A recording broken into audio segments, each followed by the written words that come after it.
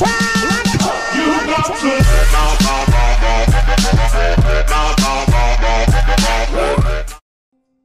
is your boy Reapers here. This is a quick video now. I'm doing this for a few of my friends who are Fallout 4 fans, and I figured you guys might be interested as well. I've been playing Fallout 4 since probably it came out, actually, so it's been a pretty awesome journey. And now that we have mods on console, it's even better. So I just figured I'd go through and show you and my friends what are the best mods to go through and use. Now there are a few mods when it comes to settlement building that I will straight away suggest, okay? I will straight away suggest this improved power switches, which is amazing. This gives, as you can see there, it gives 10,000... That is 10,000. Yes, it is 10,000. I always get them mixed up. This is 10,000 power for each one you place, and it's only tiny, so you can go through and support an entire building with just one of these, easy. Me personally, I have a powerhouse where I have like 100 of these, so I never really have to worry about power. But these, straight away suggest these. I'm just showing you the mod here so you know the name and everything. I'll straight away suggest that. Right, let's have a look. Craftables adds quite a few new craftables into the game, pre-war stuff mainly. So you can see there, it adds cars, it adds all sorts. All-in-one settlement expansion, fixes workshops. So at the Boston airport you can have a second floor and all sorts. You do have to have the Automatron DLC, unfortunately, for you guys who don't endorse season passes and shit. This is a really good mod. It does, I'll just try to find it. It does add a few bits to it, and also expands what you're doing as well, so that's a really good.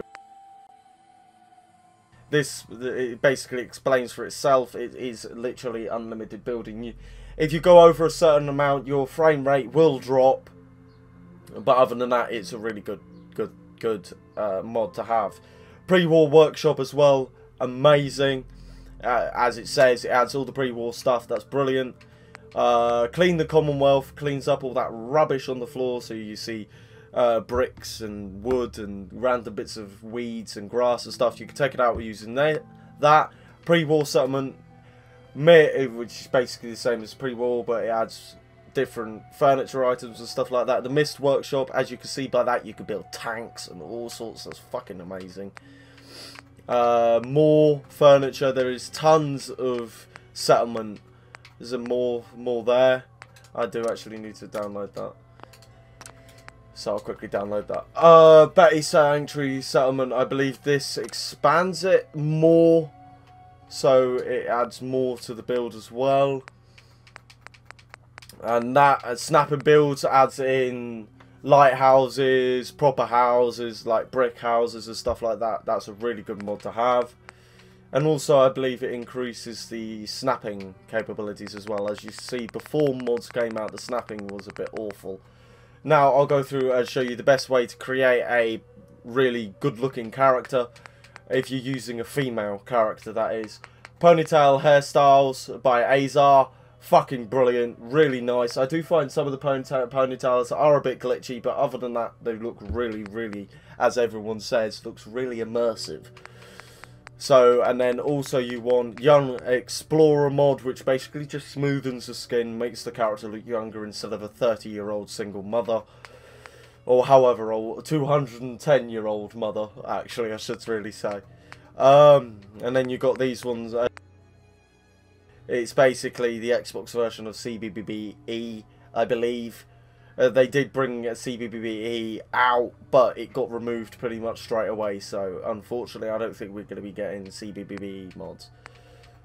But other than that, there's you can get presets for your characters, and then you add all the other mods into it, and it makes it look really nice.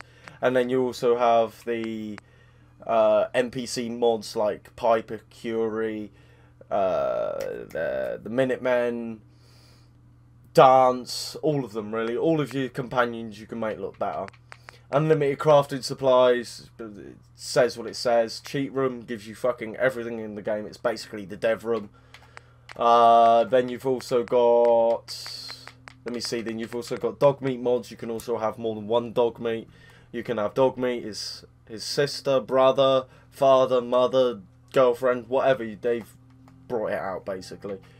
But yeah, and then you could, if you, unfortunately, like me in my first playthrough, went through and missed that Ballistic Weave comes through the railroad through a certain mission, Ballistic Weave can be unlocked here. I've tested it, it all works, I just don't have it installed, because a few of these mods do actually mess up some of the missions, so do watch out for that.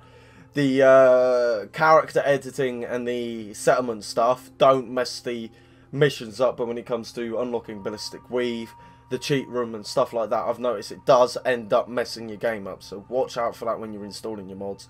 Trust me, it's real piss that you spend so long creating your character, you get to the Vault 111, you get to dance, that's usually when it messes it up for me, and then it just fucks up. So anyway, I hope you enjoyed this video. If you'd like to see more about these mods, remember, smash that like button, put it down in the comments below if there are any mods that you'd like to suggest me using.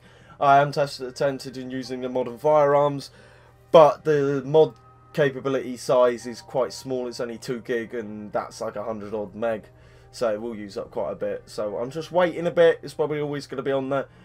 Oh, you know what? Fuck it, I'll install it. Fuck it. 150 meg. That's half a gig, basically.